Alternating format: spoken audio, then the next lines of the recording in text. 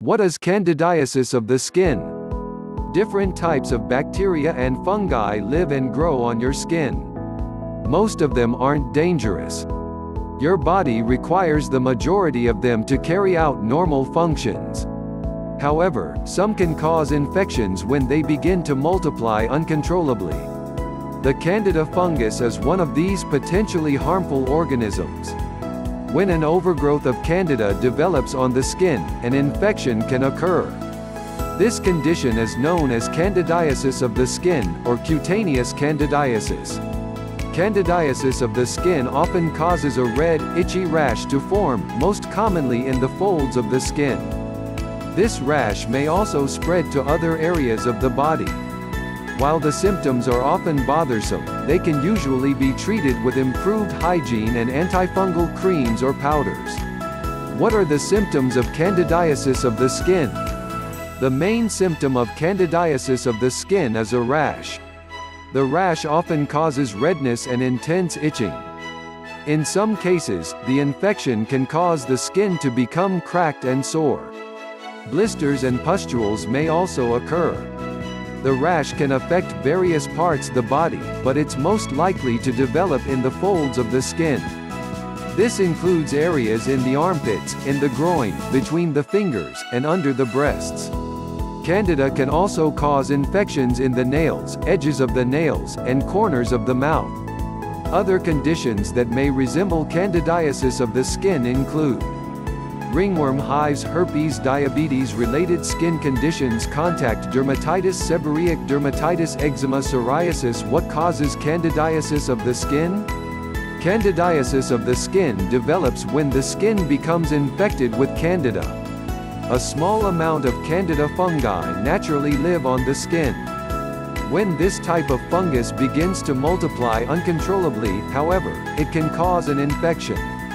This may occur because of warm weather, tight clothing, poor hygiene, infrequent undergarment changes, obesity, the use of antibiotics that kill harmless bacteria that keep Candida under control, the use of corticosteroids or other medications that affect the immune system, a weakened immune system as a result of diabetes, pregnancy, or another medical condition, incomplete drying of damp or wet skin. Candida fungi thrive and grow in warm, moist areas.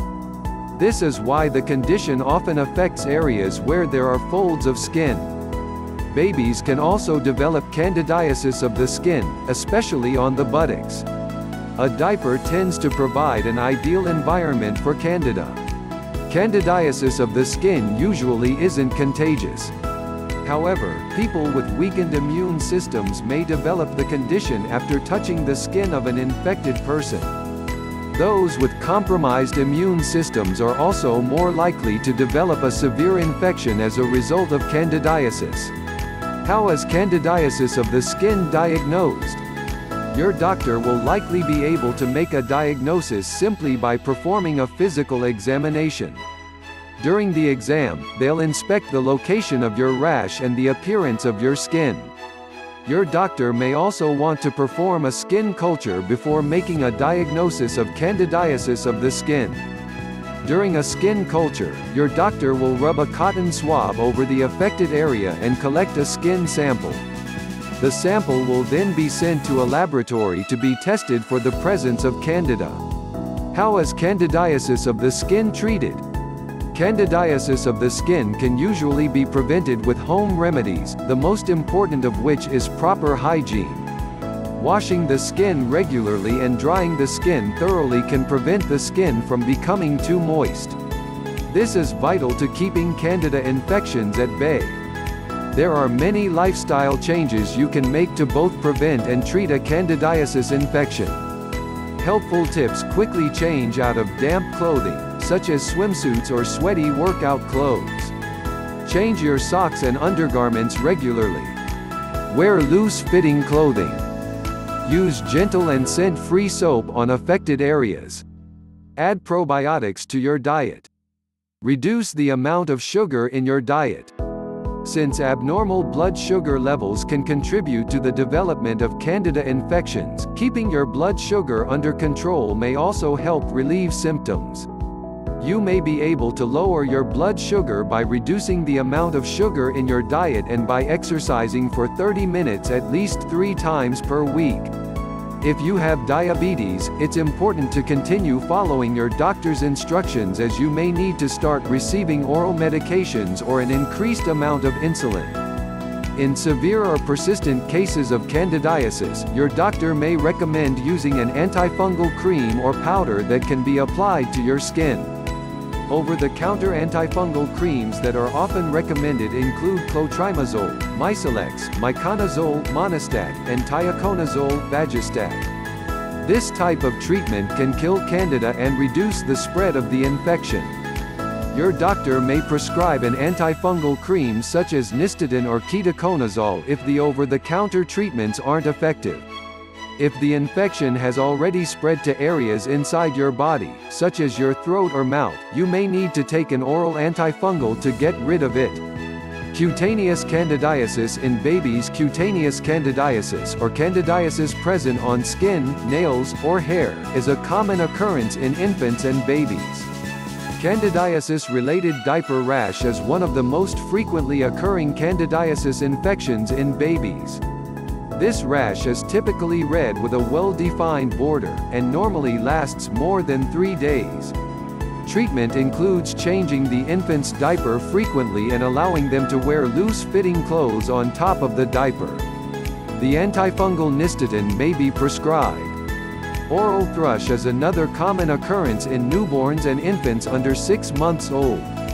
Symptoms can include cracked skin in the corners of the mouth and whitish patches on the lips, tongue, or inside of the cheeks. Your doctor can prescribe an antifungal medication that's applied to the infant's mouth several times a day. If candidiasis infection is left untreated, it can enter the bloodstream and spread. See your doctor if you believe your baby has candidiasis. Cutaneous candidiasis in children. Although healthy children have strong immune systems, a 2010 study trusted source found that the rate of topical fungal infections among children is increasing rapidly. Children sometimes develop candidiasis infections after receiving antibiotics that treat another condition. Children who suck their thumbs may be prone to developing candidiasis infections in or around their nail beds. If your child is 9 months or older and has reoccurring thrush or skin infections, this could point to an underlying health concern, such as HIV or another problem with the immune system. Older children with frequent or severe skin infections should also be tested for diabetes. What is the outlook for someone with candidiasis of the skin? Candidiasis of the skin usually goes away with treatment, and most people make a full recovery without complications. If treated, the candidiasis typically resolves within 1 to 2 weeks. Without prescription treatment, recovery can take anywhere from a few days to a few weeks, depending on the severity of the infection. Even with treatment, it is possible for the infection to return in the future. People with compromised immune systems, especially people who are undergoing chemotherapy and those with HIV or AIDS, are at a much higher risk of severe or life-threatening Candida infections. If you're undergoing chemotherapy or you have HIV or AIDS and you develop severe throat pain, headache, or high fevers, you should see your doctor immediately.